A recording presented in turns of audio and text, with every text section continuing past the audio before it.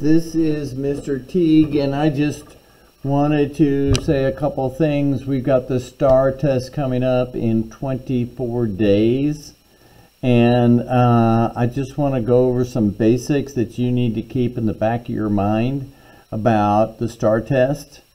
So here we go. So this is called Let's Talk STAAR, and the first thing I want to kind of talk about is how many questions are going to be on the test. Now this year is going to be different.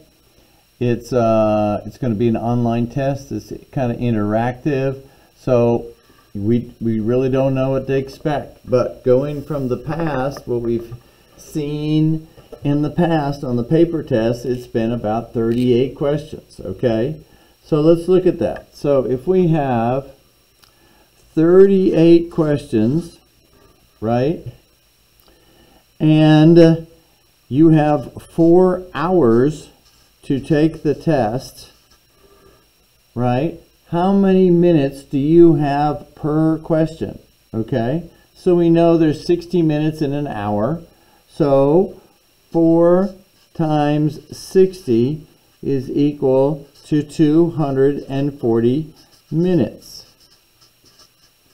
Okay, so now if we take 240 minutes and divide it by 38, assuming it's 38, we get 6½ minutes per question.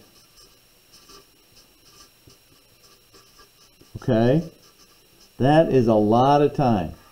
Okay, a lot of time. Okay, so you are not in any rush, and you are in the classroom waiting for everybody else to finish. So there's no reason for you to rush through this.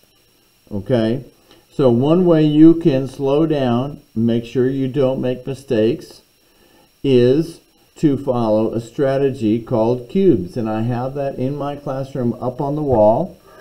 We haven't I've talked about it, but we haven't really reinforced it a lot. But by you using this strategy, you will make sure that you don't make any kind of reading mistake, and that you know exactly what the question is that they're asking for. Okay, so let's go over cubes. So cubes, it's C, U, B, E, and S. Okay, so the first thing when you see a question on the STAAR test, I want you to read it real quickly. Just read it through, trying to get a gist of what the question is about. Okay, and you have a kind of an idea, kind of get your mind warmed up and trying to, you know, gather some information that you might know about this question. Okay.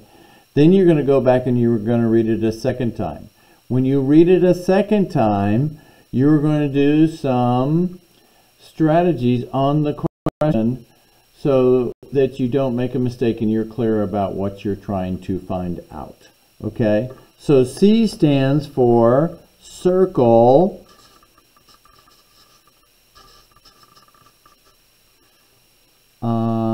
important.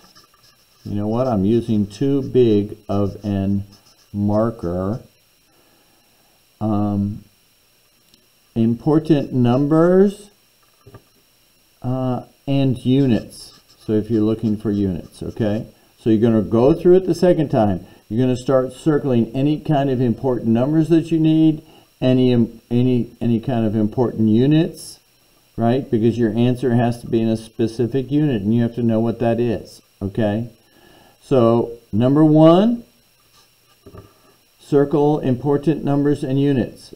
Number 2, you are going to underline the question. And if you, and I'll provide a highlighter for you if you want, but you need to highlight the question. So, underline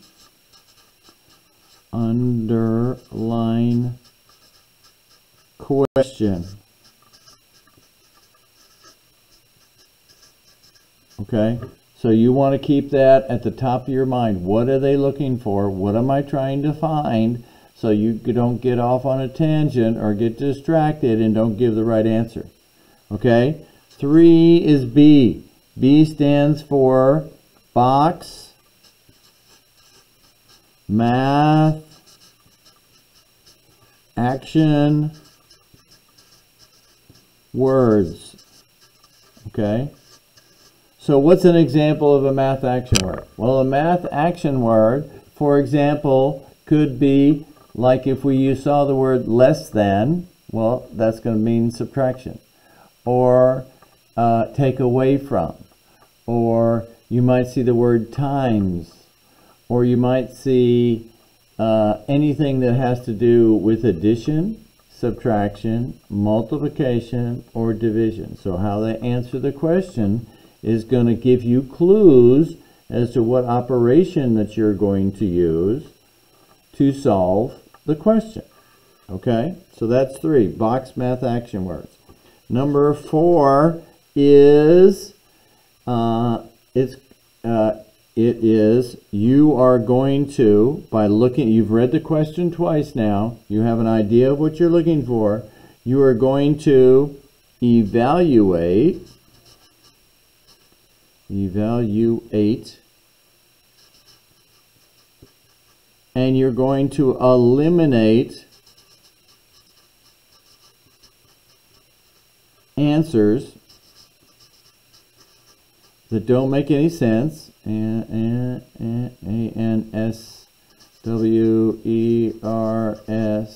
and come up with your plan. Okay, so you can look at the question. It might be something like 50 divided by 5. Well, you know that's 10, right? And maybe there's a question like 200. Well, you know that's absolutely crazy. That's not reasonable. It's not any way that could be the answer. So you're going to eliminate that. And the more questions that you eliminate makes a better chance for you to pick the right answer, okay? And they're going to throw questions in there to distract you. They're called distractors. So they want to try to confuse you and trick you. They might take some numbers and add an extra decimal point when there's not one. Take away a decimal point, okay? So they're not just, the right answer that you need will be there, but they're going to throw numbers in there to try to confuse you. So you have to keep straight in your mind whether that answer is reasonable or not. And that just makes the likelihood you pick the right answer better if you don't have that, you know, in your way.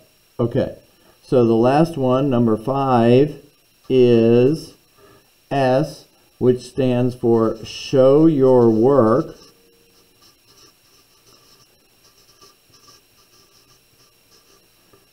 and solve.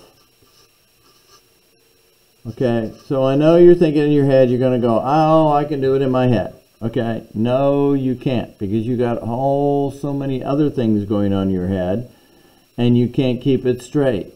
Okay, so you need to write your work down on paper so you can make sure you don't make a mistake. Plus, you have 6.5 minutes per question, and you can double check your answer.